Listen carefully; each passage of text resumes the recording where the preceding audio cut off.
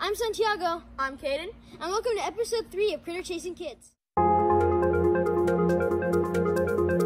Sorry we had to postpone on the horned lizard video, but we are going to be catching the spadefoot toad. While we're doing that, we're also going to be rolling in the mud. That'd be very slimy, but come on. To boost our chances of finding this toad, we have to go in moist areas. We also have to stay in those dark areas. Yeah, because they like to be secluded. Let's run. The grass was moist, so we were able to have a greater chance of finding a frog coming out from its burrow.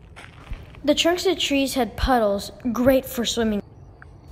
By going further into the field, we had more of a chance of finding a toad, hoping to be further from where people normally walk. We hope to find one coming out of the canal. At the last moment, Kane spotted it out of the corner of his eyes. Got it? Let me get my gloves.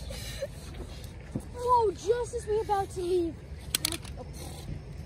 I'm so excited I just threw that down. That's fearless. Jump. You could jump. Just as we were about to leave, I spot something in the corner of my eye, jump with the fence, and that's the toad. Glove on. Wow. We got a toad, spadefoot toad, because it doesn't have parotoid glands, but it's a toad. And you can tell it's a toad because it has warts, of course. And it has no parotoid glands because they're not active all year round. They're buried most of the time. They mature within a matter of a few, maybe 2 weeks. And their pupils get larger when they're not exposed to light, but when they are exposed to light, they'll get thin. And they have vertical pupils, and there's a difference. You have to know that because there's a difference between certain types of toads just based on their pupils. Some of them have vertical pupils, other ones have horizontal pupils, like goats' eyes. But these have more like a lizard eye, gecko eye. So again, this is a spadefoot toad, and you have to remember this is seasonal. Don't think you'll just find it if you just go out. Uh-oh, let him squirm a bit.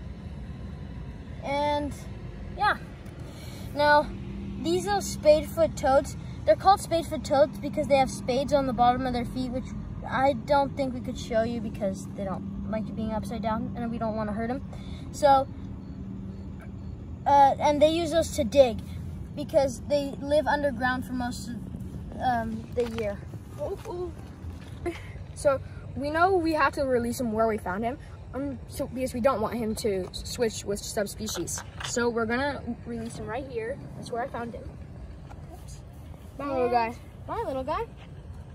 I really can't believe we found that toad. It was amazing, wasn't it? Yeah. We found it just at the last minute. We had a silent prayer and the Lord answered.